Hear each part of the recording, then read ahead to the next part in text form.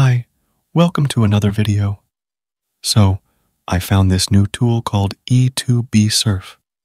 It uses the new OpenAI computer use agent and can do almost anything. It is completely free as well, and doesn't even require you to sign in or anything like that.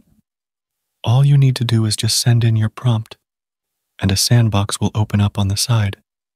Then, you can see it working on your prompt. It's super cool for sure. It's not an agentic loop like Manus, but it's still amazing. And the fact that it's free is kind of amazing. The OpenAI agent actually works insanely well, and getting to use it for free via these options is kind of amazing. You can also keep giving it follow-up prompts and keep making it work, as it is free, and there's no installation or anything required. You can also control the sandbox yourself as well, which is also great. It is great for testing out your own strategies, and if you don't have access to things like Manus, but want to give this a try, then you can surely use it.